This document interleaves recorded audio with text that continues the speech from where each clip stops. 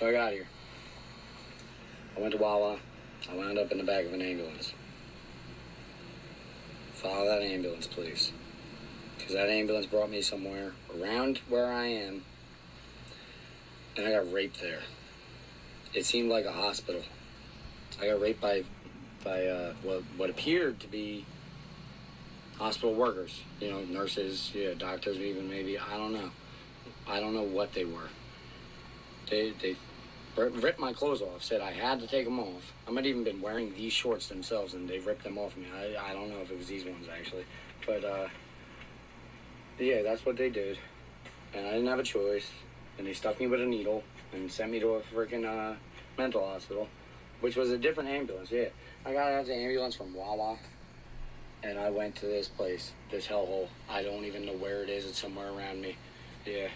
And they took me out, put me in another ambulance. Might have been the same one, but I think it was a different one from the looks inside. Yeah, it probably was.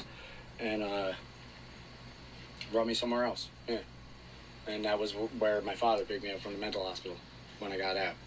So somewhere in between, we gotta find this place. I don't know where it is, but that place should be blown off the fucking map. I don't know what that is. Yeah, but it is terrible. I don't know who gets paid to work at that place, or even if their fucking system working. But that did not work for me. Yeah, and I told my lawyer to follow the ambulance. I don't think she can help me, but I made the note, and she didn't follow the ambulance. I know she didn't. So we'll see what this does.